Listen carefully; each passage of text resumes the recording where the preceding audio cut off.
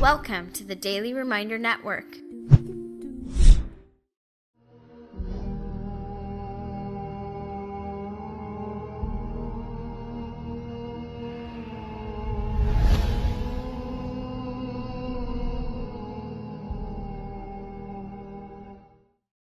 In Makkah, the Prophet ﷺ was sitting there, and all the Sahaba are there.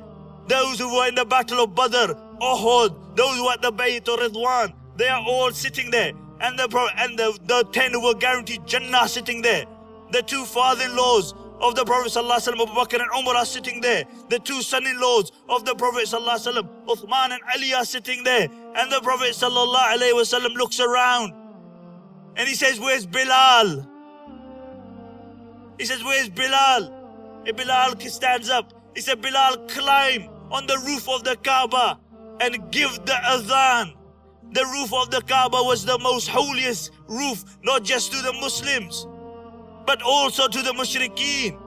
Because the Prophet ﷺ wanted to show a token of the society that he came to create, that Bilal left the servitude of man and he went into the servitude of the Lord of man. And this is how Allah subhanahu wa ta'ala elevated him. You see, 1400 years ago, the Prophet ﷺ dealt with the issue of racism. And we still have it within our communities. When Abu Dharr radiallahu anhu said to Bilal, "Ya ibn Sauda," "O you son of a black woman," Bilal radiallahu anhu went to the Prophet ﷺ and he complained. And the Prophet ﷺ called Abu Dharr and he said, "Oh Abu Dharr, did you actually say that?" And he said, "Yes, O Messenger of Allah." And the Prophet ﷺ said, "Innaka imran fika al-jahiliyyah." He said, "You're a man who still has the traits of ignorance in him." And then the Prophet ﷺ said an amazing thing. He said, "I, Muhammad, am equally the son of a black woman as I am a white woman," because he was breastfed by a black woman. You see the society that the Prophet ﷺ came to create 1400 years ago. He saw Bilal suffering. How was Bilal elevated? Bilal radiallahu anhu was being tortured and the Prophet ﷺ walked past. And he said to the Sahaba, he said, "Is there anybody who can buy Bilal?" And Abu Bakr radiallahu anhu goes. And he goes to Umayyah. He says to him, "Sell me Bilal." And Umayyah says, "I'll sell him because you corrupted him in the first place." And he said, "How much?" He said, "I'll sell him for 10 gold coins." And Abu Bakr radiallahu anhu goes home and he brings 10 gold coins and he gives it to him.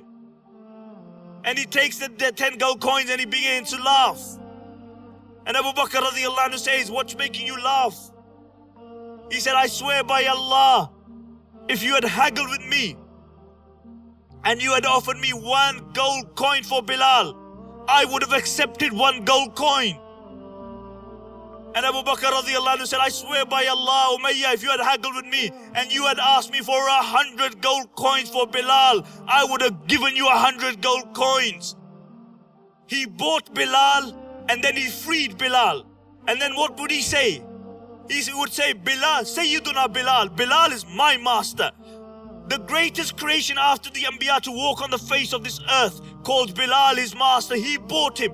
What would Umar Abdul Khattab say? The second greatest creation to walk on the face of this earth, he would say, "Abu Bakr is our master and he freed our master." Let me make this quite clear. There's many muftis. If I'm wrong, they can rectify me afterwards. To be racist is as haram as eating a pork sandwich. And today, you have these beautiful masjids, £1,000,000 masjid. You call it Masjid-e-Bilal. But if Bilal came, you would allow Bilal to become a committee member because he doesn't come from your village or your country. Sorry. Sorry, Bilal. We know the sacrifice that you made. But you know what? You're not from India. And we Indians and we Pakistanis are the chosen people. So we can't make you a committee member 1400 years ago. And you still have the same problem. The Prophet ﷺ said to Abu Dharr, "Abu Dharr, you are a man who has the traits of Jahiliyyah in you. You have the traits of Jahiliyyah in you." And then the Prophet ﷺ said, "Whoever has the traits of Jahiliyyah, he will dwell in the fire of Jahannam." And the Sahaba said, "In Sama wa in Salah." Even if he prays or fasts, the Prophet ﷺ said, in sama wa in salah, even if he prays or he fasts, he will dwell in the fire of Jahannam.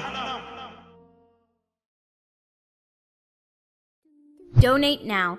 Go to www.thedailyreminder.org/donate and stay updated by joining our network's social links.